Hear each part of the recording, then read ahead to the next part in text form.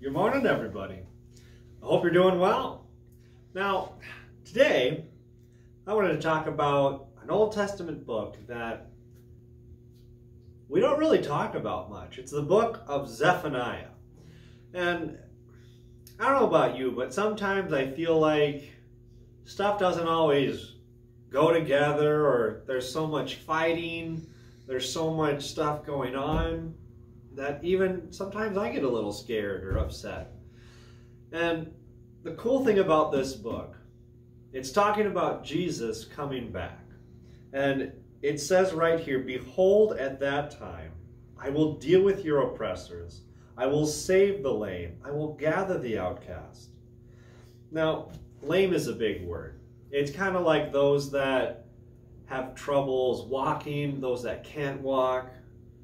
So, to save those and heal those and gather the outcast. Gather the people that feel like they don't belong, or that people exclude in maybe games or playing, to make sure everybody feels like they have a place.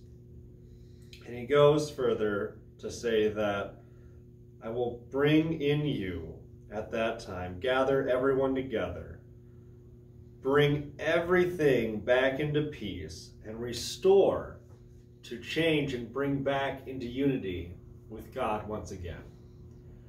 It's always fun to have a friend to play with, someone you can trust, someone that just makes you laugh. God is there to always give you that hug, that encouragement, and bring us all back together again. Can you pray with me?